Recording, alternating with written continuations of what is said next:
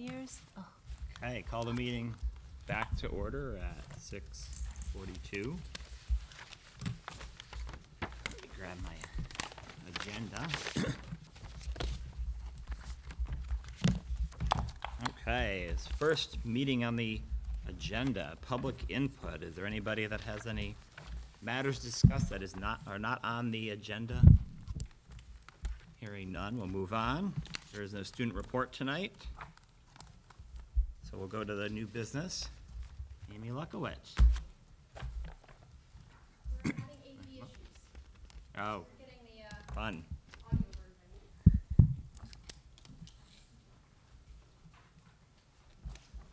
version. Oh, did Rich not make it down here? I didn't even notice Rich wasn't there, sorry. They may need a copy of the slides. They're not pretty. They're in black and white. But Are they the same thing that was in our Yeah. packet? I think We all have that. them. You want to sit down? Yeah. with In that. case you wanted to add. Oh, she's not thank you. well. Trying to sneeze on the microphone. Hi, everybody. Good to see you. Hi. Good to see you. Did take I didn't realize Rich wasn't here. Is it in the bathroom? I don't know. Want me to start? Go ahead. No, I said I didn't realize Rich wasn't here when I called the order. Sorry. On vacation? Go ahead. All set? Yes. Well, hi, everybody. Hello, Hello. Good to. I don't think I've met everybody. So I'm Amy. Hi. Chris. Good to meet you. And I don't think we've met officially. I've seen you. Diana. Yes, nice to meet you. Thank you. So today we're just going to go through our revised report. So I think you have the most current copy. But if you remember the survey that you all approved, we call it the Core Measurement Survey. This is a survey that we take annually as part of our requirement for the Federal Drug-Free Communities Grant. This survey and the one that you approved includes behavioral questions, but you're not going to see that in the report tonight. There were about 38 questions, so what you're seeing is just what we call the core measurement. And these are the questions that the federal government kind of, for lack of a better term, grades us on to see if we are moving in the trend of decreased use. And specifically, grades middle school through high school, so they don't really have us take any measurements for elementary school, of course. And it's really related to the past 30-day use, so we're going to focus mostly on that. So every year, here's the answer. The sample population, how many responses that we had, is on your page 2. But our goals don't change. So we really structure everything around alcohol, tobacco, prescription drugs, and marijuana. And as you know, we're one of the few communities that break vaping out differently. So unfortunately, the federal government lumps vaping in with tobacco when it comes to their numbers. They're just now starting to break it away because they understand it's two different behaviors, which we really need to do.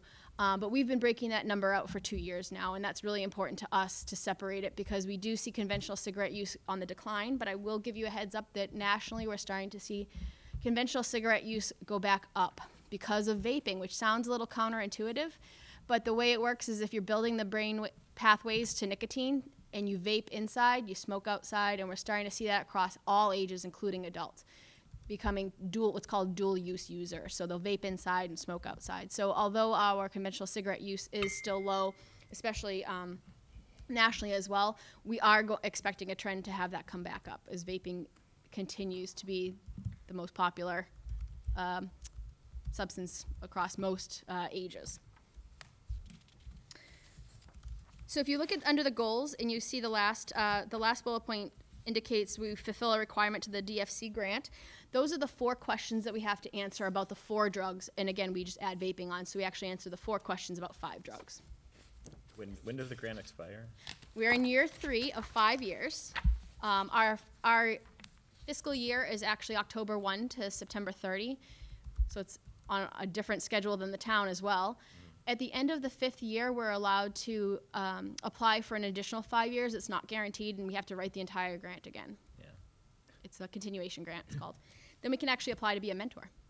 And are you more likely to get it if you have shown growth or not, or improvement or not shown improvement? That's a really great question, you would think, but no. So they're really focused on how you answer the questions. You get scored out of a score of 100.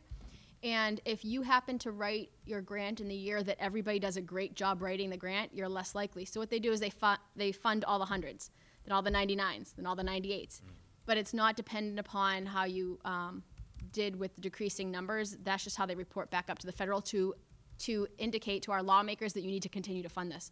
So statistically, we have evidence that says if you are a DFC-funded coalition, your community will have less drug use among youth. And that's been consistent actually for quite a while now, which is great. And if I recall, we got this grant because you wrote the grant and you did a really good job. And Thank you. You were able to get it, correct? Yes, thank you. I thought- Thank you. I'll probably be the one to write it again. But, you know, one of the things that we did have a challenge with, and we actually did get it on the first time. We scored a 91, I believe, on the first time that we wrote it, and we didn't get it. And the reason we didn't get it is we got marked really low on a question related to data collection. So we've been really focusing on how to partner with the schools, law enforcement, and first responders, and even hospitals on how to collect better information there. And on a second time, I believe we scored a 95. So they funded us. So we'll see. So I'll turn your attention to the comparison of past 30-day use. This is, to me, the heart of everything that we're working on. And you can see the changes. Some are minimal. Some are a little bit more significant. Definitely concerned about marijuana use among 12th graders.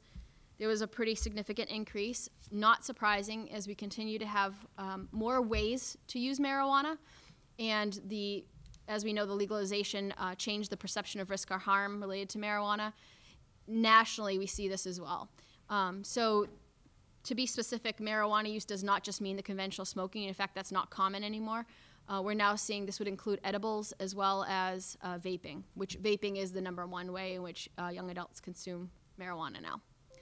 The old school rolling of the flower is pretty much out there now, not common.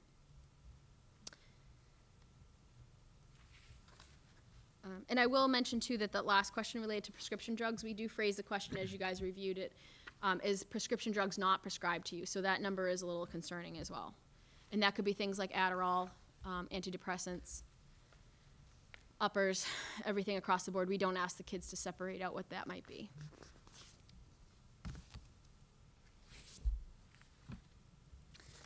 So continuing along, you'll see the vape use. And again, last year was the first year we separated that out. And Mrs. Bailey had a good question about vaping. Last year, vaping non-nicotine, and last year, vaping marijuana. So there's technically 3 options for vaping. You can vape something with nicotine. That would be most popular would be, as you know, a Juul. The second category would be vaping a non-nicotine product, and that would be vaping a juice that they are perceiving to not have nicotine in it or not. Whether it does or not is a different story, but what they're perceiving to not have a nicotine element to it. And the third option being vaping a marijuana product. And that could be anything from what's called a dab pen to even vaping shatter or a harder form of marijuana. What's shatter? Shatter is similar. It's a concentrate, so it's similar to butane honey oil. I don't know if you've heard of that. It's the waxy material, but shatter, it's thinned out a little bit more, so it almost looks like glass. Colored glass. All of these things we have to keep up on. Yeah, and just as we catch up on one thing, the next things came out. You know, one of the things on our radar, not to get off topic, but is, I don't know if you've heard of Kratom. So I just attended a federal conference and learning about Kratom. We're concerned that that's going to be the next marijuana, and that is a plant-based drug that is unlike other drugs in which, depending on how much you take, has opposing effects. Don't quote me on this, but if you take a small amount of it, it's a sedative. If you take a lot of it, it becomes an upper. It has a change, so it's very difficult for law enforcement to detect. There's no test for it, there's no field test for it, but it's very difficult for law enforcement to say that you're on something and what did you take, and very easy to hide. There's strains of it. And similar to CBD, how it's being marketed is the cure-all. It's going to take care of all your problems, from athlete's foot to hair loss and everything in between. So it comes from mostly Indonesia, Southeast Asia. So we just attended some seminars with the Drug Enforcement Agency on this about keeping an eye, and I will tell you that Detective Lucci and I have purchased it in town, legally. It's 100% legal. It's not being regulated at all. So always something to keep ahead of. So with the vaping, I mean, obviously, Yeah. this is where I've had all the stars on mine, where it's like huge increase, especially like the marijuana from 4.8 to 42.5% for seniors. Yeah, I think it must have been underreported last year, because that's a really significant increase. Yeah. We did not change the phrasing of that, so. Can I look at this in a way where I can say, you know, I'm just looking at this page that says vape use 2018 to 2019, I guess it would apply across the board. But can I say a 9th grader in 2018 is now a 10th grader Yes. in 2019 and look at the delta between the two and continue to see that rise and that diagonal? You can look at it that way, Yes. correct? Okay. In addition to that, just keep in mind too, as the kids get older, they have access to older people Yeah. over 21, and that's something that we look at. In fact, we know the number one source of all substances for young adults is an older person. They identify it as an older friend, but it could be a sibling. As their siblings go off to college, they're likely closer to age when they're 11th and 12th graders. The other thing that we really try to look at is, in North Reading, they have health in 8th, 9th, and 10th grade. 11th and 12th grade, they don't. And so is there something missing there as well in health class? We talked about that at the coalition meeting this morning. And is there a way for the coalition to help with that? To subsidize that in some way? Yeah. Just would be interesting to follow them, Yeah, for Right. sure. Yeah. the actual grades, to see whether programs have an impact. We actually have 3 years of data that we're gonna, hopefully by the end of 5, we'll have a really great snapshot. And I think both those numbers are important though too, just to show that like current 6th graders versus last year's 6th graders also, because when you get into new school, when you get into, as you get older, I think my theory would be it's gonna increase Yeah, either your way. access, yeah. So- And this was the year we saw a significant increase. If you look at vaping non-nicotine last year, we had 0 vaping marijuana last year, 0 at 6th grade. This is the year that we saw a bit of a jump in that one for 6th grade. Which tells me that now our education perhaps should be aimed for that particular substance at 5th grade, Yeah. unfortunately. Yes, actually. Yes. Do you think it matters with the high school and middle school being together? Do you think usage amongst middle school would be higher if there's a combined high school, middle school, or not? That's a really good question. I'm going to speak as my perception of talking to kids, in that the middle schoolers think that vaping is a problem in the high school, but I don't think that they learn about it that way. If I ask middle schoolers who are not using what they think vaping is, they all say water vapor and Juuls. But that's because they heard about it on social media, not from being here. And I don't see a lot of crossover either. I don't see them interacting very much. Great question, though. I think it'd be interesting to compare it with a school that is separated Yeah. for analytical stuff. I think that's interesting. Moving on, student perception of risk or harm. I'll just make the note that typically we see a correlation when students perceive something as being risky. It's typically a lower use. Couple of trends on this is that related to marijuana, we're seeing their perception of risk or harm related to marijuana and vaping actually is kind of all over the place. And if you ask what those harms are, there really isn't a great answer. So they might know one specific answer, and I'll give you an example of juuling. They might say, oh, it does something to your lungs, but they're not thinking about the addiction that goes along with the nicotine. So that's something that's really not perceived as a risk. Same thing with marijuana. They don't perceive marijuana as being an addictive substance. I see that on social media. too. All the time. The discussion in some Facebook groups are. Yeah. Yep. Where it's a sort of a misunderstanding Yeah. of what we're talking about here.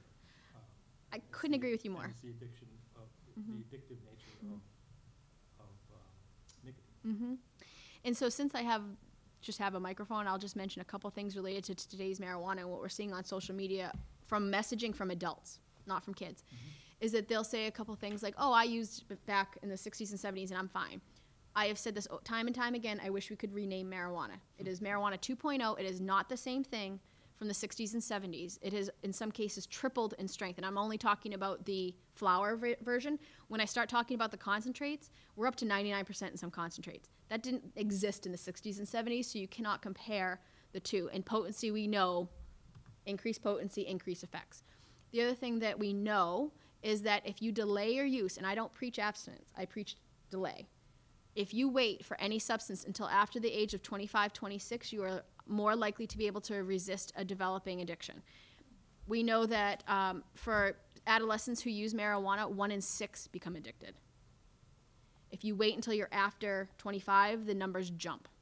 And you're far more, because your brain is, I shouldn't use this word, but your brain is more developed and cooked, right? It's more fully developed. Pardon? The denominator jumps. It's 1 in 20. or Yeah, 1 in it's 50. huge, huge difference. And so I get frustrated when I hear parents or adults say to me, "Oh, I'm gonna let my kids use because I'm fine with it." It's not yesterday's marijuana, and delay. If you want to let your kids use or promote your kids using when they're 25, 26, I'm not gonna have anything to say about it because we don't have the science that says marijuana is addictive after that age, but we do it before that age, and it is concerning. So the perception of risk or harm is definitely something that we will be working with the health classes on in that area. Just two areas of note to the next couple slides is the student perception of parent disapproval. And we actually also take, it's not in this report, but we do actually track the student's perception of peer disapproval. And that's the number of kids that say that their parents would be very upset or upset if they found out they were using those substances. And oftentimes, those numbers do not match what the parents say when we do the parent survey. So there's another disconnect there. Is there any theory to why in 2018 almost all 11th graders thought their parents didn't approve of alcohol, and then next year half of them said they're cool with it? No idea. Okay. Yeah, that's very, Very. that's why we need 5 years of data. Of course, yeah. Yep. Statistical. Next page is related to self-identifying age of first use, and I'm sorry to report that it's trending down from 16 to 15 on average. Good thing with tobacco, you're seeing an increase, but I am concerned about a trend down on any age-related question.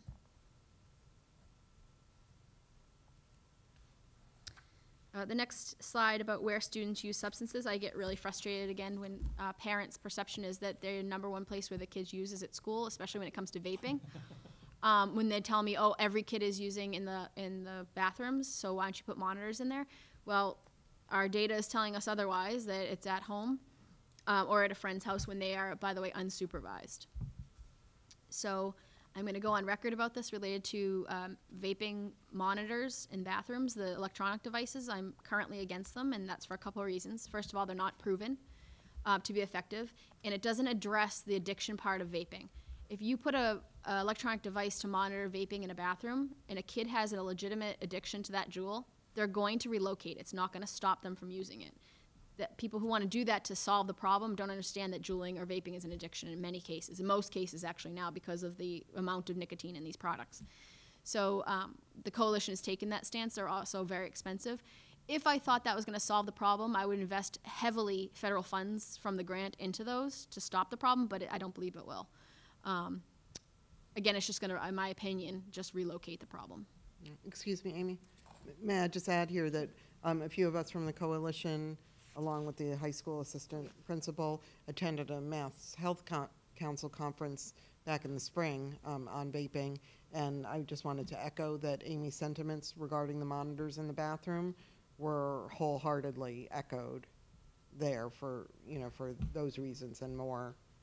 They were very, the people, the experts on the board seemed universally opposed to electronic monitoring or video monitoring in restrooms. Has that been discussed or in the community? Has anybody heard about suggestions along those lines? Yes. You have? It's I've seen it on the connection a couple times, and I've been asked that directly. Good information to Yeah. have as pushback. Sure, please do. I do know that I believe the Voc Tech has invested in them, and they have promised to share their results over the next year about if they've been effective, and I'm very open to reading that report and how it's played out and if it's been a good ROI for them, but I don't suspect it will be. Well, I think also you have to acknowledge that in some people's minds, a big problem is vaping in school, and maybe they're solving that problem and they're okay with that. Right. But that's not what our goal is. Right. I get asked all the time about North Reading versus the nation, so you'll see some information there for Monitoring the Future study. Those are 2018 numbers, though, for the federal numbers. They haven't released the 2019 data, so it's a little bit apples to oranges in some ways, but just a year behind. So green is where North Reading is ahead, red is where North Reading is behind. So And you're comparing 2018 to 2019 numbers for North Reading, or you're comparing 2018 to 2018? 18 to 19. Okay. Yep, because we haven't caught up. But I get asked that question, so that's why I'm saying to be honest, it's a Yeah. little apples to oranges. The other thing is to keep in mind that the Monitoring the Future study only tracks grades 8, 10, and 12. So that's why you're not seeing the other grades in there.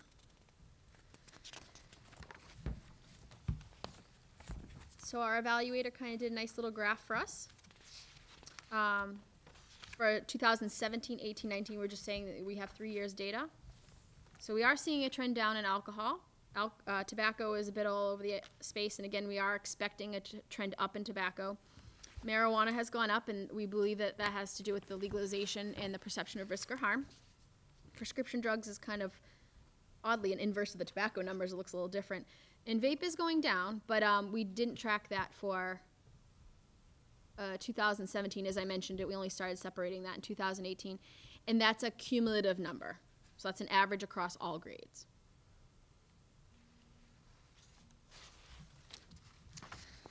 So I will open up to questions, and I'll just mention some of the things that we'll be working on in the upcoming school year. In the community first, we are going to be offering a parenting class called Guiding Good Choices. It's a science-based curricula that promotes parenting strategies to help prevent substance use. Monday, we have, I think, 11 volunteers who are going to become trained in that over the course of 2 Mondays in the summer. They're very committed. It's very nice of them to do that. And then we'll be offering it free to the community, including babysitting and including dinner. So we're trying to remove all barriers to parents taking that. We'll be promoting it heavily among the elementary and middle schools. We use 7 strategies for community change, and that's really interesting. And one thing I want to share with you is that the number one thing that people say to me is, Amy, if you just tell them how bad marijuana is, they'll stop. Adults say this to me every time. They tell me that all the time.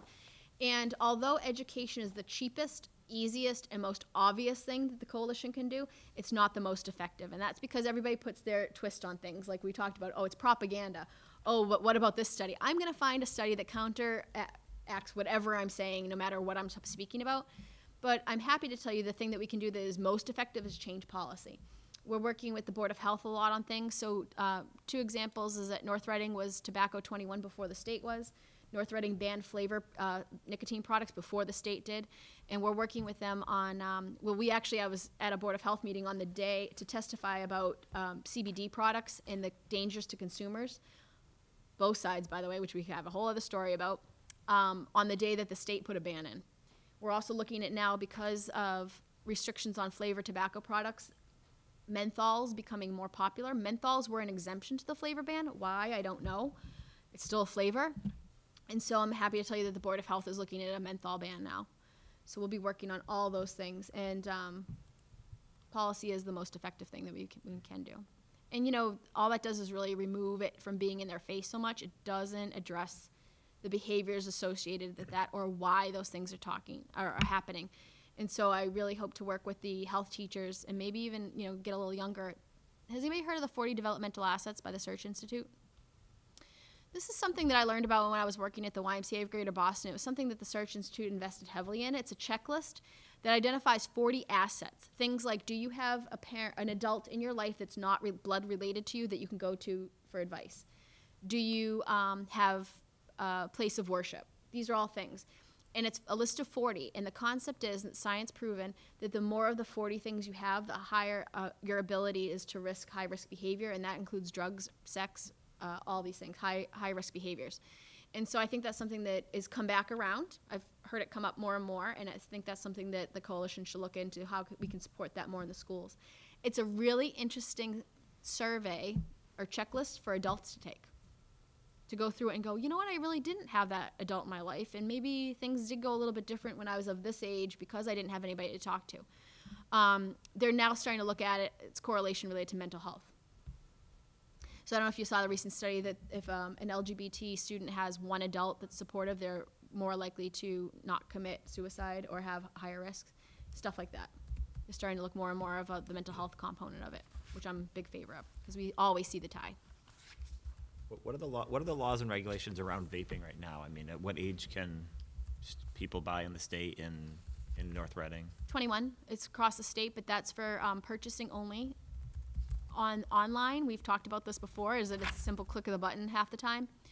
And when parents give, Visa gift cards for birthdays or whatever it might be, it makes it pretty easy. I get asked all the time if kids are buying it on Amazon. You cannot buy vape products on Amazon, but you can buy vape accessories and vape paraphernalia on Amazon. I don't know if you've heard too, Juul is being brought before Congress to testify, and Massachusetts has several lawsuits against them for their targeting of children. Mara Healy's been very aggressive, and nationwide she's been, I think, the top prosecutor on that, which is great. And we write advocacy letters quite a bit, and we support that effort. Something I think that you had mentioned this morning at the meeting was, I don't know, growing up I had 3 channels to watch. Now we have cable. Not only that, now you have Hulu, Netflix. And so tobacco can't be advertised on television, and now I believe Juul's not advertised on television, or it's not geared towards children, whereas on Hulu and Netflix and those streamings, It's unregulated. it's unregulated, Yeah. so they make it look cute and fun. Yeah, so they're getting away with a lot of things related to unregulation. So whereas tobacco has some alcohol as well, strict policies related to where, when, how, and what they say, it's a free-for-all for vaping. The reason why Juul is saying that they're not targeting to kids is because they have voluntarily changed their marketing strategy to say we are all about stopping conventional cigarette use. But be very careful in the wording of that. Yes, if you switch to vaping, you're not using conventional cigarettes, you're just using a different nicotine delivery system. So it's a lot manipulative. They can help you quit cigarettes, but you're never going to pick up a different nicotine habit. It's switching one for another. So they're not false advertising. They can say they can help you with that. And But the CDC is very specific about that. If I remember reading this correctly, that in certain situations, vaping is a good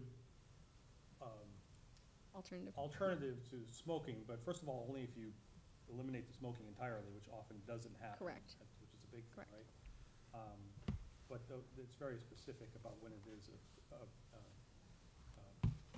reasonable alternative, a legitimate alternative that would actually help your health outcomes. I'm really glad you brought that up, because that is their claim to fame, is why you should Right. switch vape, is to, Right. to stop But it's using very the narrowly- cancer-causing Right, cigarettes. it's very narrowly defined Correct. too, though. But we don't know in 10 years what that Of vaping course, device is of going to have course. done That's- do and to you. that's the other part of it. Yes, and we now, every time a new study comes out, Detective Lucci and I are like, give me that, I want to read everything. Right. So now we know, and 2 things that kids actually respond to about education is that it's an aerosol. We didn't know that even a couple of years ago, even 2 years ago, we couldn't describe it. We would say it as a vapor. It's actually an aerosol, and the way I describe that to kids is you wouldn't go into a room, spray a can of Axe, walk into it, and go, that's what it is. We now finally have that science. The other thing is that Juul specifically do release heavy metals. Right. And as the kids go through science class, they understand what that is. And some of those, like lead, is being released. That's, as we learned from Pam Vath at the Board of Health today, it's a neurotoxin. So, yeah, you might not get lung disease, but you might have a different problem. It's just been around too short of a time for us to have that problem. Yeah. And I'll mention as well, related to regulations that have been very interesting, is that 2 things that affected combustible cigarette use to go down. One was the long-term studies of negative health risks. We don't have that for vaping. The second thing was taxation. We made it too expensive. We don't have that for vaping either. It's not taxed the same. So it's actually cheaper, unless you have a really high habit, it's actually cheaper to vape. It certainly must be cheaper per gram or whatever it is of nicotine delivered. And I'll give you an example, is that a 4-pack of Juul pods right now is about $17, and 1 pod is the equivalent nicotine-wise of a pack of cigarettes. So it's like 4 packs of cigarettes for $17, which you could never buy now, yeah, because of taxation. So we aren't taxing it the same way. And so we're also not getting the revenue on the taxation to put back into prevention either on that. So Massachusetts is a progressive state on that, so that's good. Okay. Thank you. Questions, concerns, comments? I have go ahead, something to give sorry. to you. Oh, yes. Yep. So I would like to invite everybody. Next Tuesday, August 6th, is National Night Out, where we do a lot of prevention work. We do a lot of education. We also eat a lot. It's a free barbecue that the police department cooks for us. But we have a big focus this year on suicide prevention. So our clinician, Laura Miranda, will be there to provide resources, but also if somebody just wants to come and say, could I take something for a neighbor? Touch a truck, so there's something for all ages. Seniors are allowed to get a free ride from the senior center. We want everybody to come. And then I have something for Mr. Bernard, which I don't think he knows. So this year, the coalition, not the grant, but the coalition celebrated 5 years, our anniversary. And we had a little celebration, but Mr. Bernard was caught up in a meeting. So I have a certificate of recognition for the North Reading schools in partnering us for the past 5 years, because we literally would not have gotten the grant if it weren't for our relationship with the public schools. So I wanted to give that to you. Excellent. Yeah, thank Can I you. take a picture? Oh, yeah. You want to get in there? Okay, get in there. Yeah, Marcy, get So in. Marcy's our coalition chair. I don't know if I mentioned that, but Marcy signed it nice. You want to get in the picture? I'll take a picture with you, Marcy. Yeah. I've held it with this. Very nice. Fancy colors. No, I really don't. Do you need a photo ball? I should.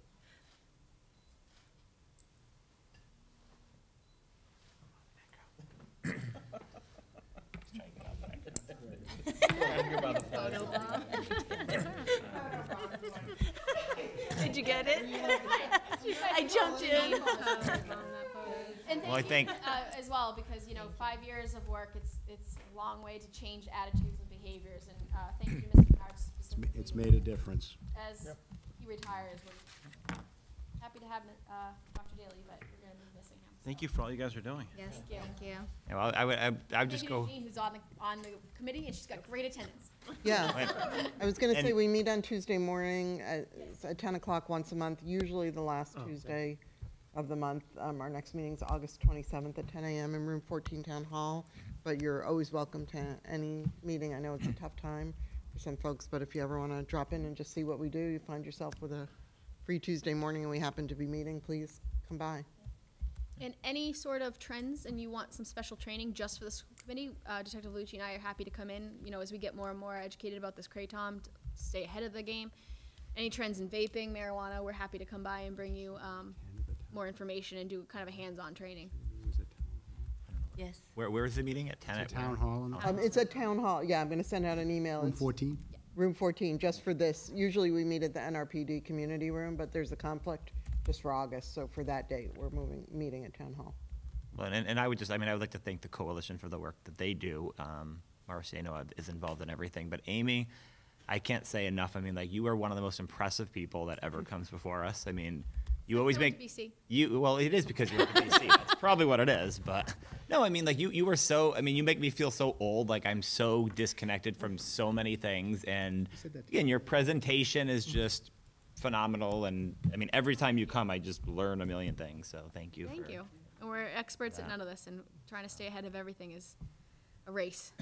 But thank you for your support, because it's very important to us. Thank you. Thank you. Thank you. Thank you. All right.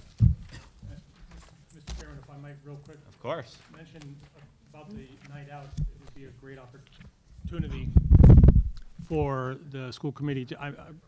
I was there last year, and for us to be visible as we talked about community engagement earlier today. So just to show up for an Great. hour. I think I'm on vacation that I week. am too. That's That's fine. my problem. That's It's always fine. the first week of August. I'll be there. Thanks for representing us. Yeah, I We will. have our represent. leadership team retreat. It's conflicted the last 3 years. Yeah. Okay. For rain.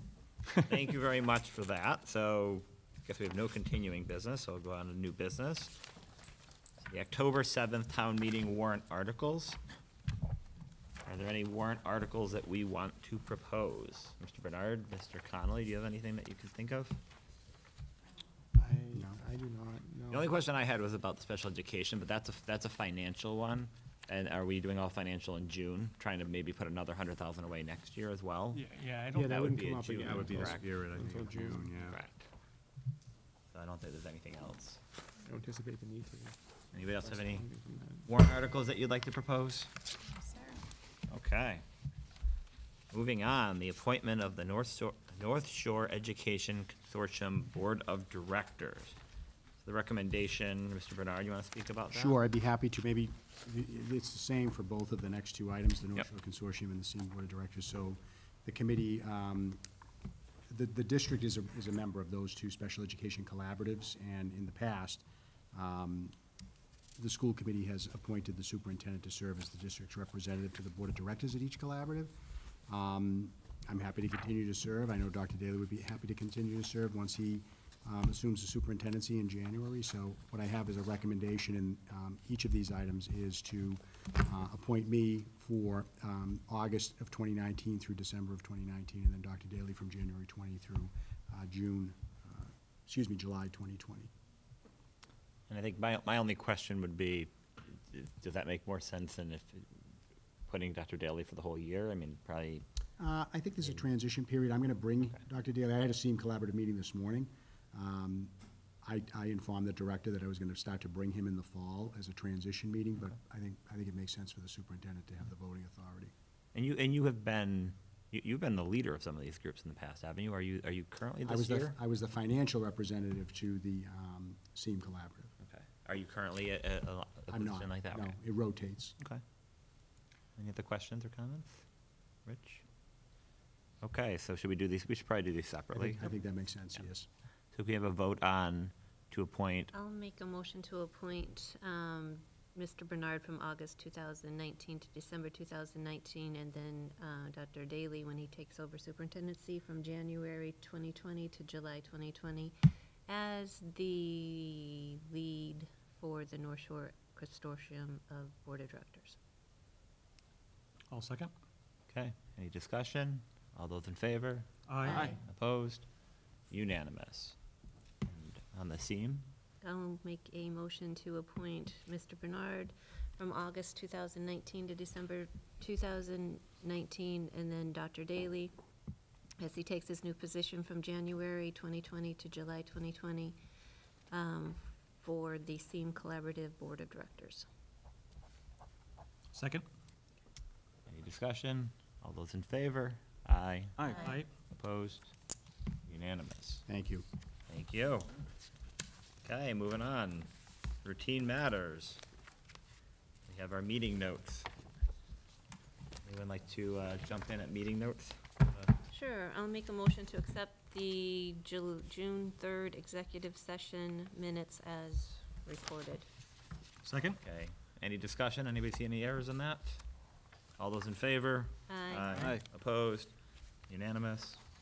I make a motion to accept the open session minutes of June 3rd as written. Second. 3019. Not 319. What is it? On the agenda. 39, Oh. just a typo. Okay, any discussion on the open session? All those in favor? Aye. Opposed? Unanimous.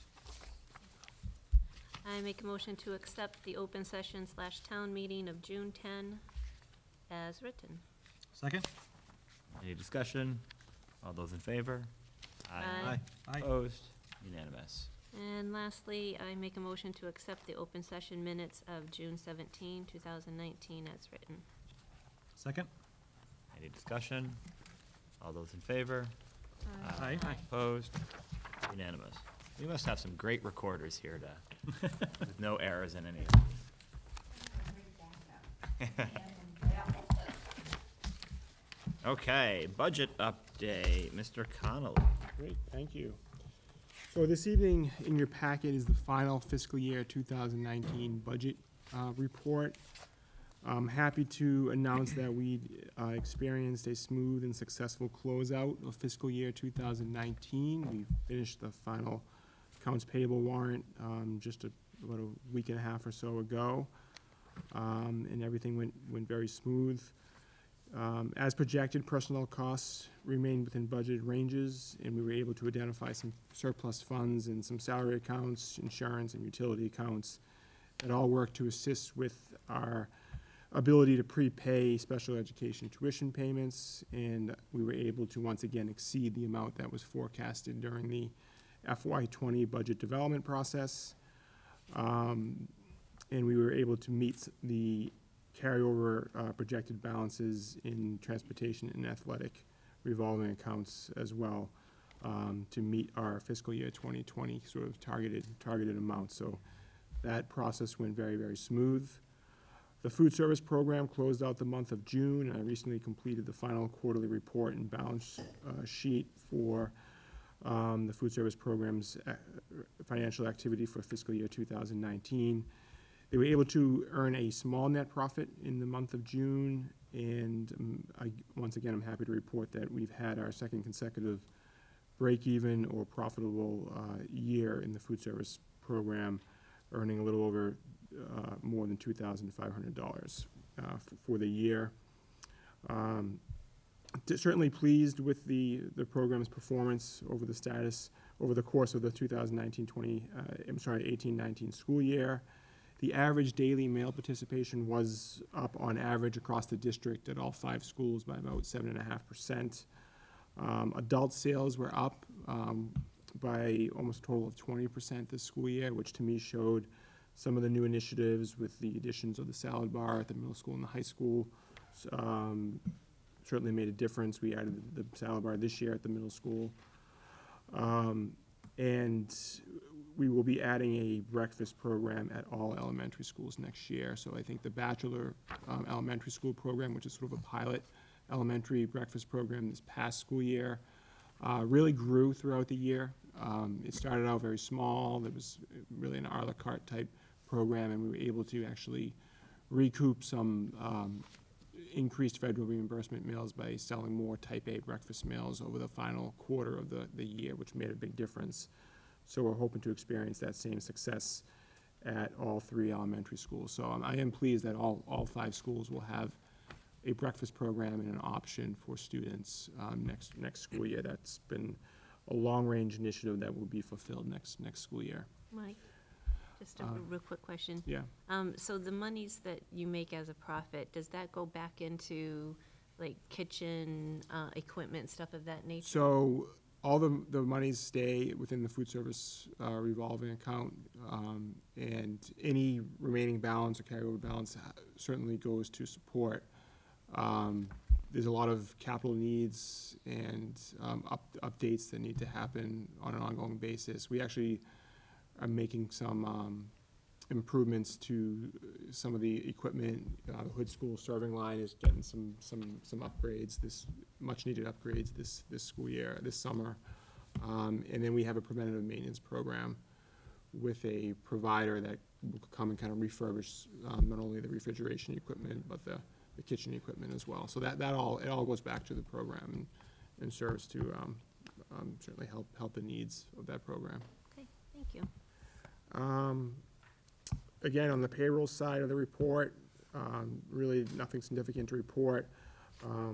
Certainly final payroll expenses were very close to our budgeted amounts. So despite some unanticipated costs that we did incur more early on this year in the areas of sort of some HVAC needs and plumbing needs, we made it through sort of a cold winter. We were certainly able to achieve year-end carryover funds we had planned on during the fiscal year 2020 budget process, and I'm certainly pleased with how the 2019 fiscal year closed out. I do think we are in solid financial standing as we begin the next fiscal year, fiscal year 20. You remember what the winter was? Was it average in terms of, I don't know, what do they call them, degree days? Degree days, yeah. It was about, the heating degree days were about average. I think maybe it was somewhat of a cold winter. It might have been slightly above average in terms of heating degree days, but the snow was down. Yeah. So certainly things like overtime costs and snow removal costs was lower than it had been in the past, but I think certainly our gas consumption was a little bit higher. I noticed the heating degree days went later into the season than we had seen. But overall, I think we did pretty well controlling costs and so forth this year, and mitigating some unforeseen that occurred on the facility side. So, any other questions? So with the circuit breaker, or the extraordinary relief that we received for special education, is that included in the numbers here? So those funding certainly flows into a Tuition. reimbursement revolving account. I just didn't know if it had been received and it's part of it now. It's all received, Okay. and it certainly, has an impact on these numbers. But the funding that we anticipated would be there and would roll over is in that account that would be made available Yep. in fiscal '20 is there. So the original forecasted budget, forecasted amount for the prepayments, was that part of the budget? So we had forecasted an amount during the process of. That is in the 100 budgeted amount already? Correct. And that's the amount above that? Correct, yeah. So we have forecasted about $100,000, which we were able to exceed. We actually paid, quite honestly, we paid about $300,000.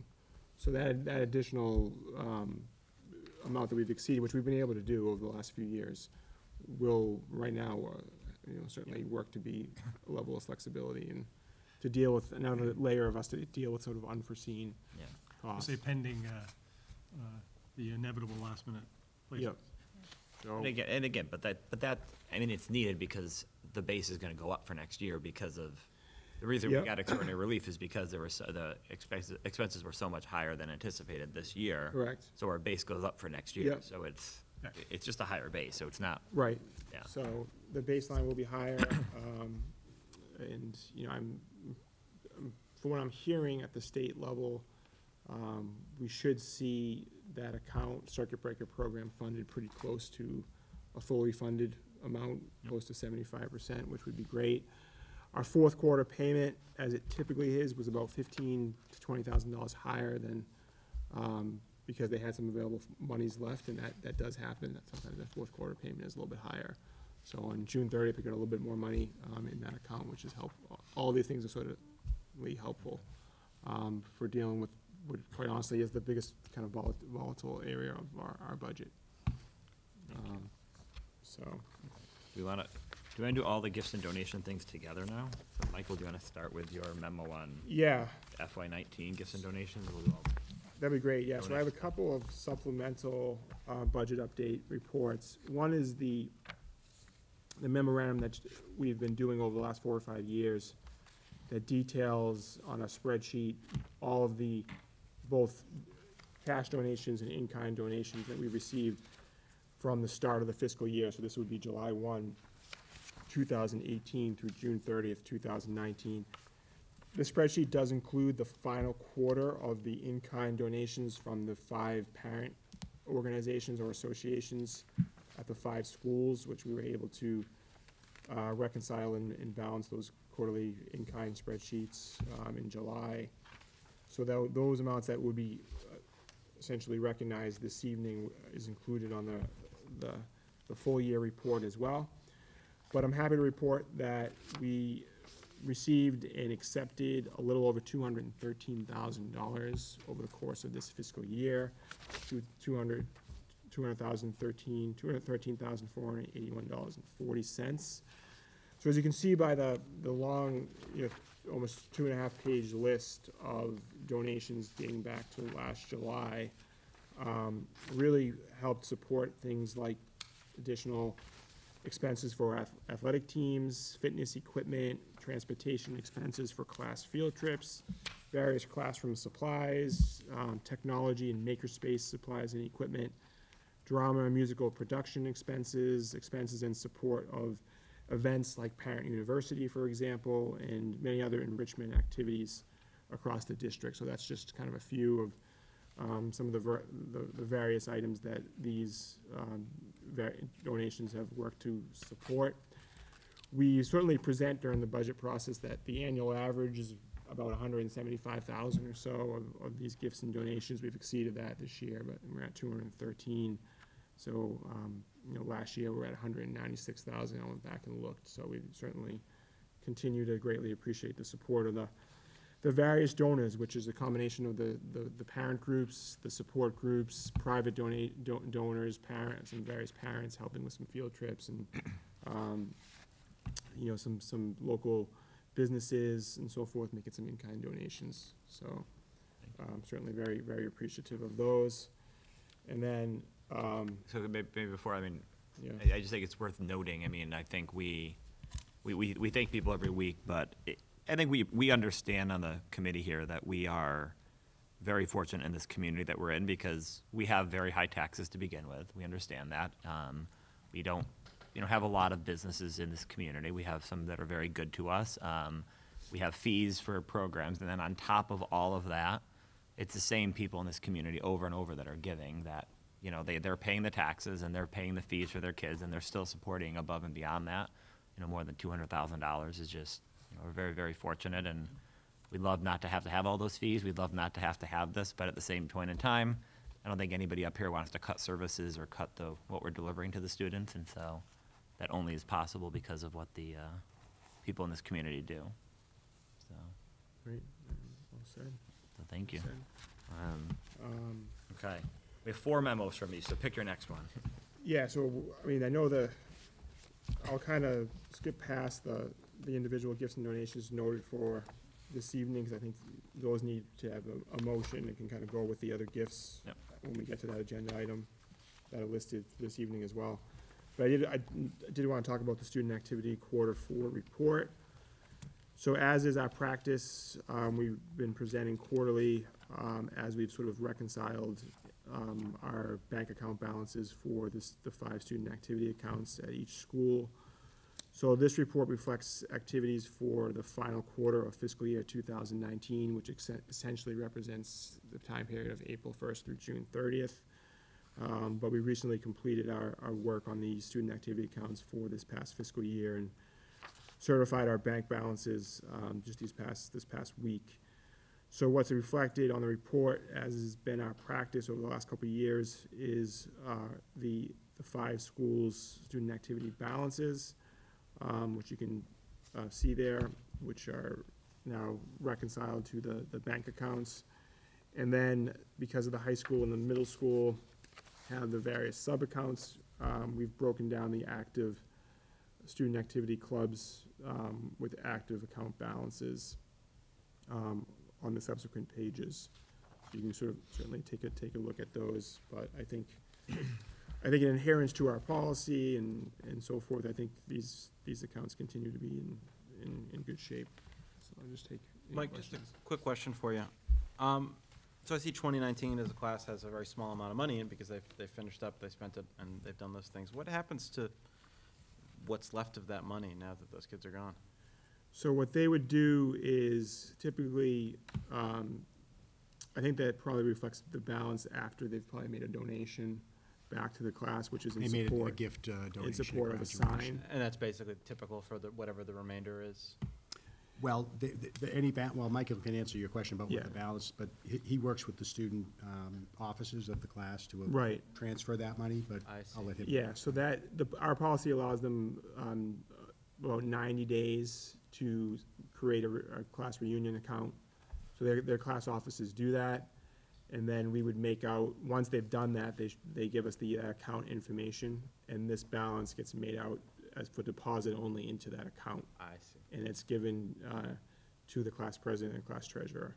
Gotcha. And it kind of usually happens sometime around Thanksgiving break, quite honestly, by the time they come When in. they're home from school. And then they'll deposit into that account. Cool, thank you. Okay, Yeah. any other questions? Okay, do you want to do bids and donation, or do staffing next? Whatever your pleasure is. Mr. I say we just keep going with bids and donations. Money, We'll come back to money staffing. talks, right? That's So- that's All right. going. Mr. Chairman, I move that the school committee vote to accept with gratitude in-kind donations for the above list of school activities and expenses from April to June 2019 from the North Reading High School Parents Association totaling $1,285.55. Second. Okay, any discussion? All those in favor? Aye. Unanimous. I move that the school committee vote to accept with gratitude in-kind donations of the above list of school, for the above list of school activities and expenses from April to June of 2019 from the North Reading Middle School Parents Association totaling $5,045.29. Second. All those in favor? Aye. Aye. Opposed? Unanimous. I move that the school committee vote to accept with gratitude in-kind donations for the above list of school activities and expenses from April to June 2019 from the J.T. Hood Elementary School Parents Association Second. $9,942.23. Second. All those in favor? Aye. Opposed? Unanimous. I move that the school committee votes to accept with gratitude in-kind donations for the above list of school activities and expenses from April to June 2019 from the E.E. Little Elementary School Parents Association totaling $10,746.99. Second. All those in favor? Aye. Opposed? Unanimous. And I move that the school committee vote to accept with gratitude in-kind donations for the above list of school activities and expenses from April to June of 2019 from the LD Batchelder Elementary School Parents Organization totaling $16,716.20. Sorry, second. All those in favor? Aye. Opposed? Unanimous. And Michael, were these, this is all part of the 213,000? It is, yeah, everything this evening, these plus the ones that. The next ones we're The next talking ones as well. Okay, Okay. Be part of it. perfect. I keep going? I move that the school committee vote to accept with gratitude a total donation of $200 from various donors from friends and family of Charles E. Jones for the Charles E. Jones Educator Excellence Award in memory of Charles E. Jones, former middle school assistant principal, in the amounts of Fred and Janice Lomas for $100 and Jeffrey and Patricia Bemis for $100. Second. All those in favor? Aye. Opposed? Unanimous. I move that the school committee vote to accept with gratitude a donation of $174 from Barry and Firma Kipnis to support the high school boys basketball team. Second. All those in favor? Aye. Opposed? Unanimous. I move that the school committee vote to accept with gratitude supplies and materials valued at $218.65 from Moynihan Lumber to support Christopher Nearing's Eagle Scout project to build a school storage shed. Second. All those in favor? Aye. Opposed? Unanimous. I move that the school committee vote to accept with gratitude a total donation of $325 from various donors from friends and family of Charles E. Jones for the Charles E. Jones Educator Excellence Award in memory of Charles E. Jones, former middle school assistant principal. Donations by Gail Poplaski, Peter and Roberta Shaw, Leo and Joanne Mastranzi, Daniel and Priscilla Hurley, William and Sharon Gouveia. Oh, second. That's impressive, I'm not gonna lie, Rich. All those in favor? Assuming I got it right. You did, you You did. did. All those in favor? Gouveia. Aye. Aye. Opposed? Unanimous. I move that the school committee vote to accept with gratitude a donation of $449.85 from DonorsChoose.org and Judith Chasin to support Jana Como's music class.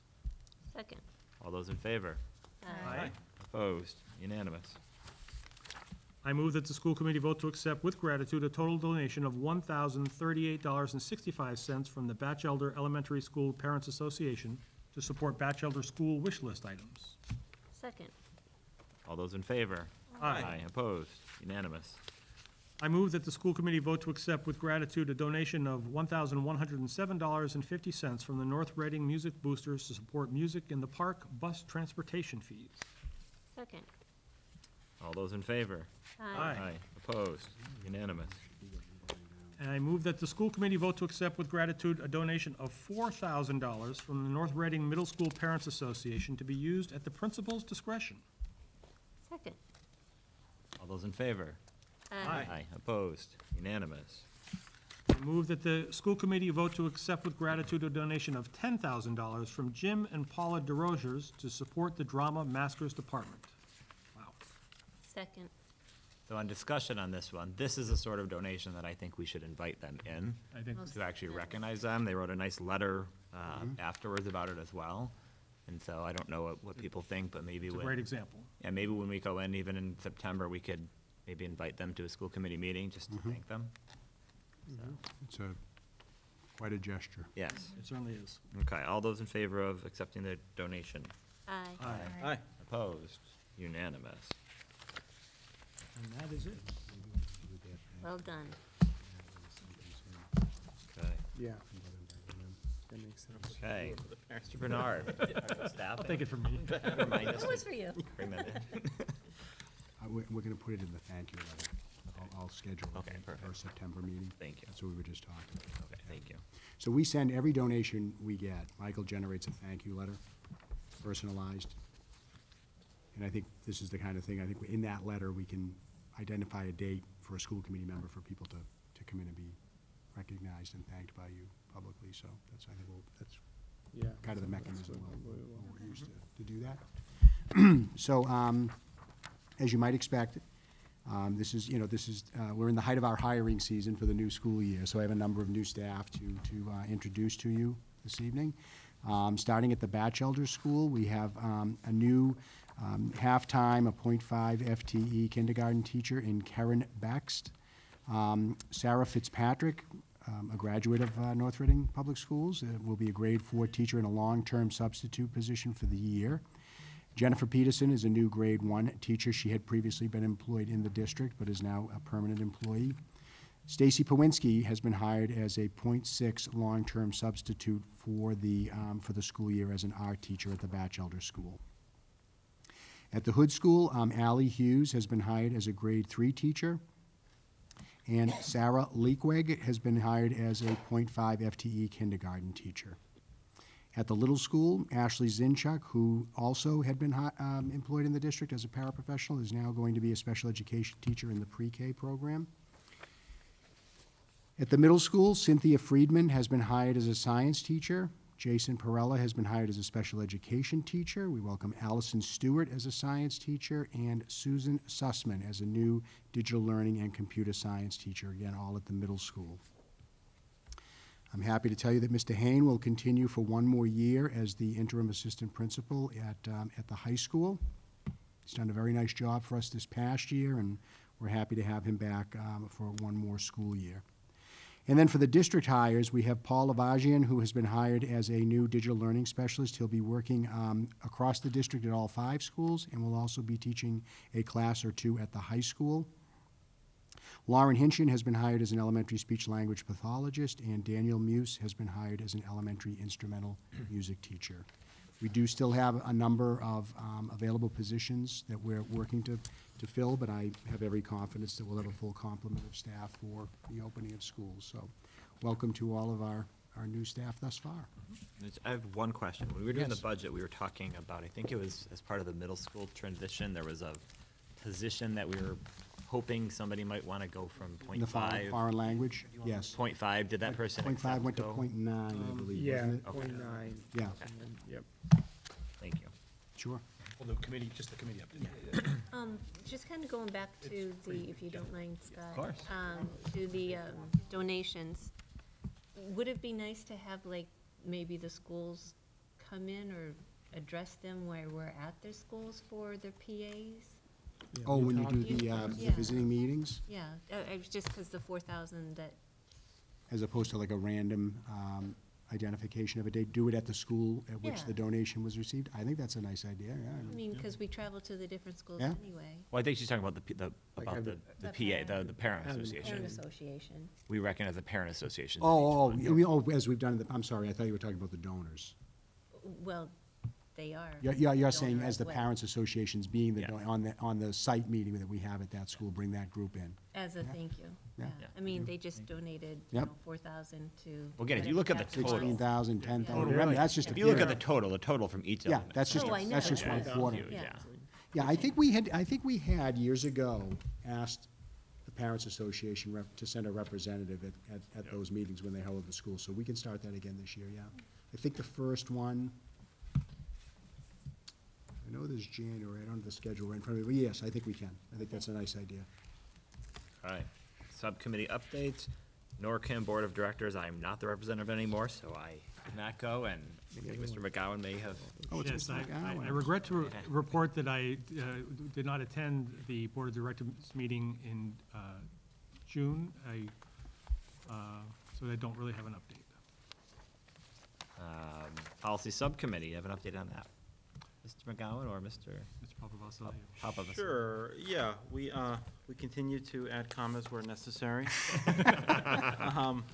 But, It's always good to have an He's not English joking. teacher on the, We did do a lot of comma work today. yeah, the most major changes we looked at today were that a series of different policies all indicated a number of criteria for advancement for non-certified personnel in their salary schedule, which is not in keeping, the policy is not in keeping with our practice nor with the direction in which we typically like to go. So we had adapted that language to match our current practice, which is that there are certain expected things teachers will do, and they'll be evaluated at the, or not teachers, sorry, non-certified personnel will do, and they'll be evaluated at the stipulated intervals in their contracts, and that won't have anything to do with their salaries per se.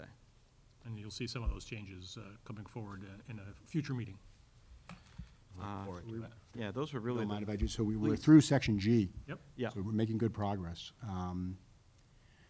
I think it's fair to say that, you know, I think probably at the August meeting, I'll have a few things to bring forward to the full committee that Mr. McGowan, Mr. Papavasalio, and I decided we should, you know, they may not necessarily be in the act of a first reading, Right. but they might be revisions. I think that's more of that, wouldn't you say? Yeah, More I in the think way there of was one or revisions. two that we might Yeah, have that had might be.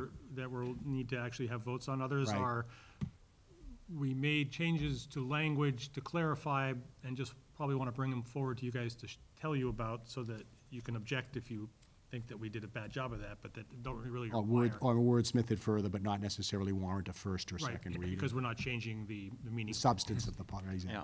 I mean, I rarely have any changes to these things, so. Right, yeah, you're very quiet about these things. Committee's moving very quickly. The contract. Just saying. Contract subcommittee, I will say, we also kind of had some discussions about the administrator contracts and just looking at those because in anticipation of hiring the superintendent, and also there's a number of those contracts that are being negotiated in the next year, next 6 months. Subcommittee schedule, following meetings are all at the superintendent conference room. Finance planning team, August 22nd at 8:15 a.m. Athletics subcommittee, September 18th at 12:30 p.m. Fine Arts Subcommittee, September 25th at 2:30 p.m. Policy Subcommittee, September 25th at 3:30 p.m. And then the NORCAM Board of Directors will meet at the NORCAM office on September 26th at 7 p.m. I promise to be there. Oh, there we go. It's a promise on the record. Administrative, at least one person from NORCAM's here watching. Exactly, So. fair enough, yeah. Administrative report, Mr. Bernard. So, Mr. Chairman, and for the members of the committee, I included in, I guess this kind of overlaps into correspondence, but I'll speak to you about 2 letters that I received complimenting 3 members of our staff at the high school.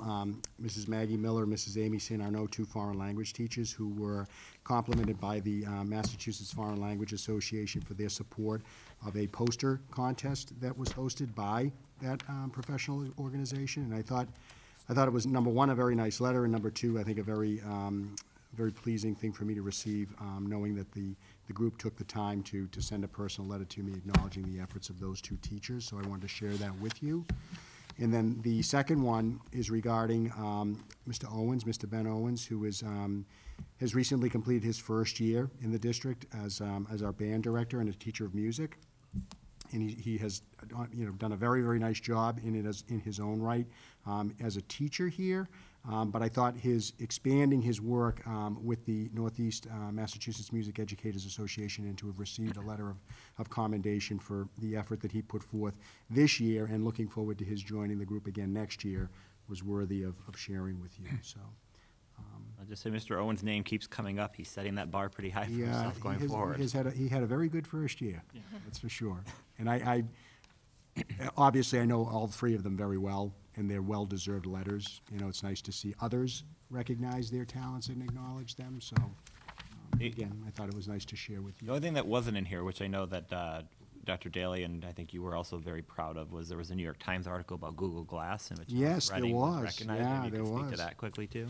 Yeah, so we have been partnering with some other districts locally on a, how would I describe it, an instructional an assistive technology tool, particularly for children with autism. Google Glass, as you said, and we were profiled in a recent New York Times article. It was on Twitter. I think Patrick put it out, and then I retweeted that. And he was mentioned specifically as having brought that device to North Reading, but he also has a personal use with it with his own son in his district, and it was a pretty nice feather in our cap. And to see the device actually used with students, it's a kind of a it's a device that assists them in making visual eye contact, direct eye contact with people, which often can be difficult. And it has a pretty significant positive impact on the child's social skills and then ultimately their educational skills too, because it's a focus enhancement, so. Yeah, I think it also, their ability to understand, facial expressions. Yeah. And what that comes across as, whereas normally they might not be able to recognize it, but I think it helps assist with that so that they can respond in a social situation accordingly. Yeah, that's right. It's a fascinating sort of, It's absolutely fascinating, yeah. and the way it's come about, I mean, certainly that's not why they developed Google Glass. They thought, they hoped it would be a great consumer product, and it maybe didn't turn out to be that, but this is Had a perhaps very, more beneficial exactly, right. impact. Well, it's also just great that we have people in our district that are finding the new technologies and finding applicable ways to use them, and being at the forefront of that, so. Yep, for sure. We appreciate that. Thank you, Mr. Bernard. Yes, Any other correspondence, or? I have no other correspondence. Okay, future business, August 26th, goals workshop. I actually think we can probably cancel that now. So August 26th, we have a meeting at 6:30 PM here. August 27th, new teacher orientation luncheon at 12:30, if people can make that. Can I speak to that? Yes, of Just course. For newer members particularly, but this is not something you need to be at, but you're welcome to be at if your schedule allows. It's one of the 2 days of our new teacher orientation that we host every year, that you can feel free to come and join for lunch and mingle with the group if you wish, and if your schedule allows. And that is similar for the next item, the September 3rd opening day meeting, although I would say that this one is more typical for attendance by the school committee if you're able to be there. And I know that sometimes can pose a problem, so don't feel badly about that. But Sorry, which one is more typical? September the 3rd. September 3rd, the opening day meeting, I mean, everyone made it last year, but. I will typically announce, but it's not the case every year. It's it's a hard time of the day, and I know that. Some of us have. If you're in the field, you're probably in a similar meeting in a different role, right? It'd be a great So- excuse to skip mine. And the chairman usually Well, prepares a remark. that was the other comment I Brief- was going to make. Is that, brief remark to well, the staff. that was the other comment I was going to make. Is Mrs. Imbriano made very clear to me that if I took over chair, she wanted to be able to give this address again. Oh. She says she very much Different speech? appreciates. Would it be a She different? very much It would be a appreciates. difference.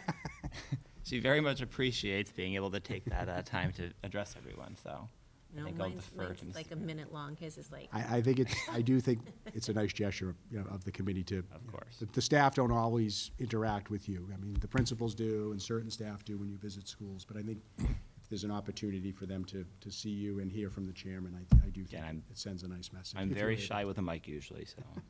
And September 9th at 6:30 PM, regular meeting back here as well. So that is our agenda. Can I have a motion to Adjourn. adjourn? That's the word. yep, motion to adjourn. Second. All those in favor? Aye. Aye. Opposed? Unanimous.